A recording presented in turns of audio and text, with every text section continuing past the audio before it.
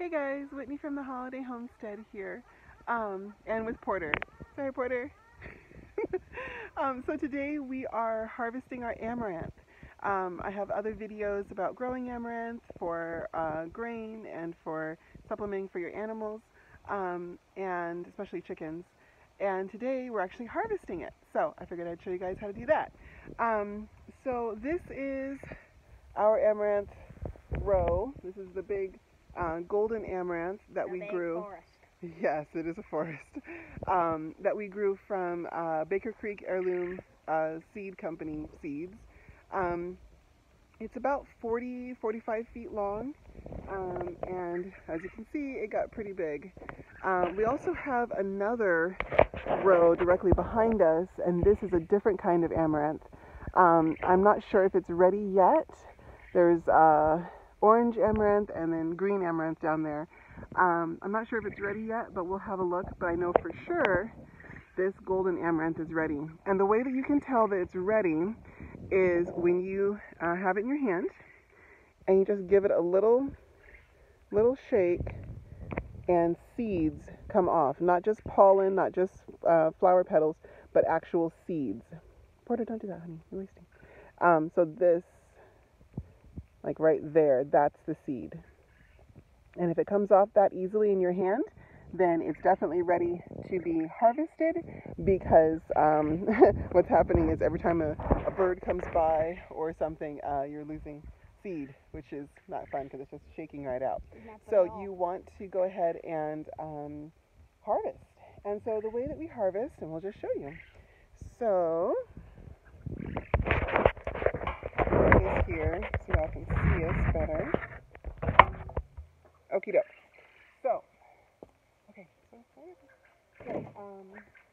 what you'll need is a knife, and just a regular, any kind of knife, and you take the head, and you want to cut right at the base of the head. You try to get all these little small sections as well. Go ahead and get all those. And you just cut it off. Then I put it in. Okay, hold that please. So we have a kiddie pool here, and I just throw it in there. It's nice to use a kiddie pool or something like a large bin, so that as you're dropping the grain, as you're putting it down and handling it, you're not losing so much of the grain.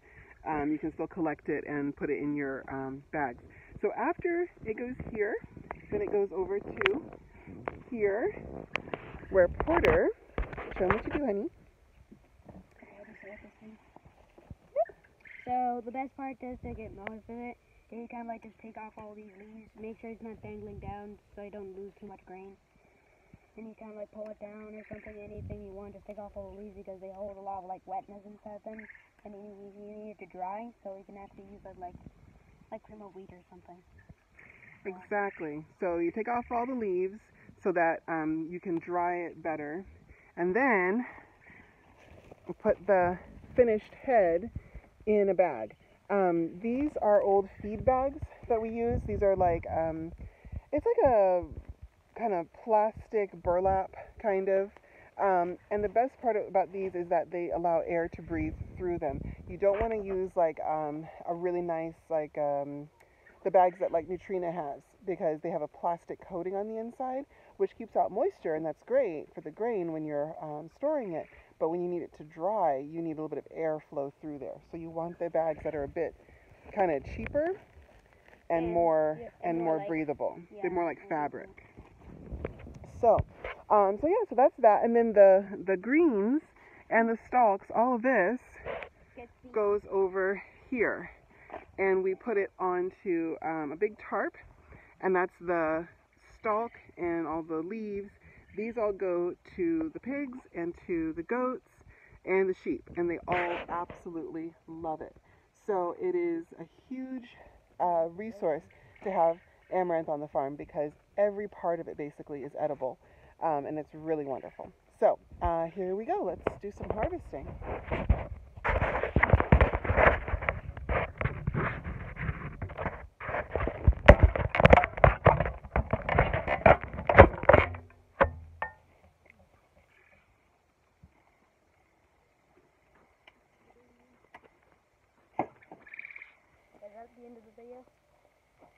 No, I'm just showing them how to get one. So go ahead and get your leaves off. So this is the stalk left over, and that just goes on the tarp. Yeah, so, but the really weird thing about amaranth is because it's hard as rock, and we can probably like use it for like building a house or something. Like wood. It's like wood. All right. If you like bangers. So there's the stalk, and also you can boil this down.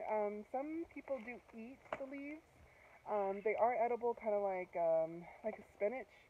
I've tried them before, but I did, oh gosh, like the really small leaves, and they were pretty tasty. They tasted almost kind of bland. There really wasn't a lot of flavor to them, except what we added to it. So it actually was really nice as just kind of an extra green on the table. But the animals certainly love all of it, including the stalks and stems and everything.